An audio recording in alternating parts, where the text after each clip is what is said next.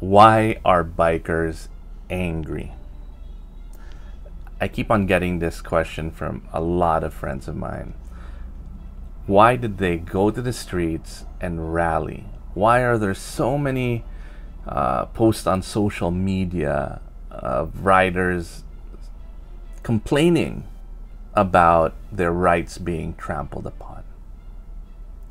And it all boils down to a law that was authored by Senator Gordon, Republic Act 11235.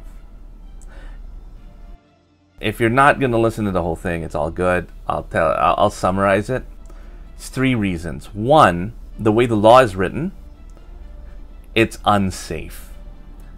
Because it's basically strapping a metal blade to the front of your bike that acts like a guillotine, like a razor that's traveling at 20 to 80 kilometers per hour.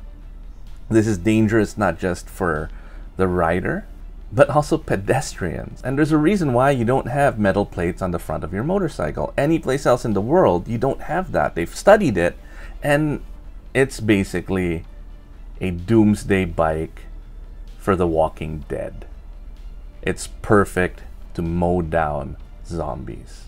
Motorcycles are not designed to have a big flat metal plate in front of it. It totally messes the aerodynamics up. The second reason that riders are super angry is the ridiculous fines. You're looking at 50 to 100,000 pesos or incarceration if you don't have whatever they agree upon as the secondary plate. My scooter that I use almost every day cost 15,000 pesos. Now, imagine if you don't have the plate and your bike isn't registered. And there's a police checkpoint. You don't have the registration.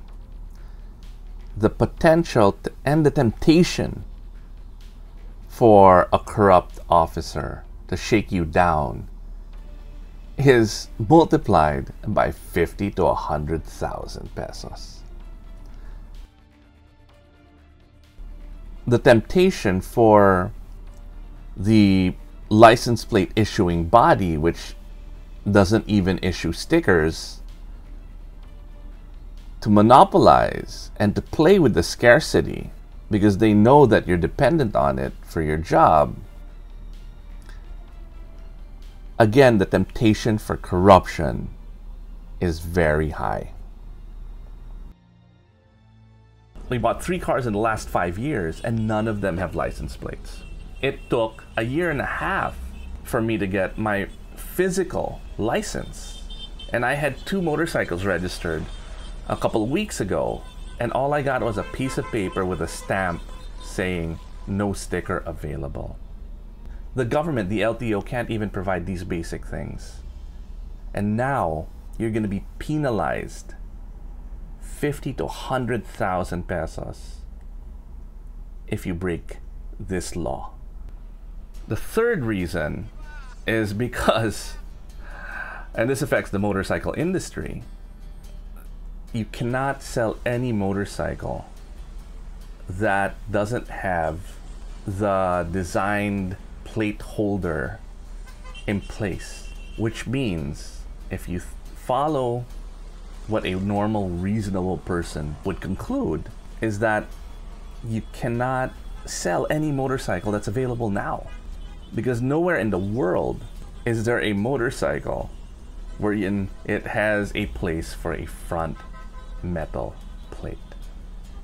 So the final reason riders are taking to the streets is because the law is anti-poor. Why is it anti-poor? I have options. I can drive. I can take a Grab. I can commute. My livelihood isn't dependent on a motorcycle.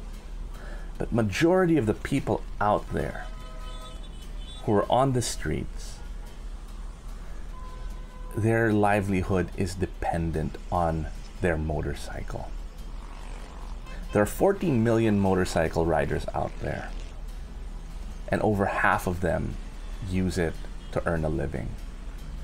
They're delivery boys, they're angkas riders, they are messengers for the office. Because of the traffic, there's so much potential to earn a decent living as a motorcycle rider. And all of these rules, these new fines, could take that away from them. And that is why riders are angry.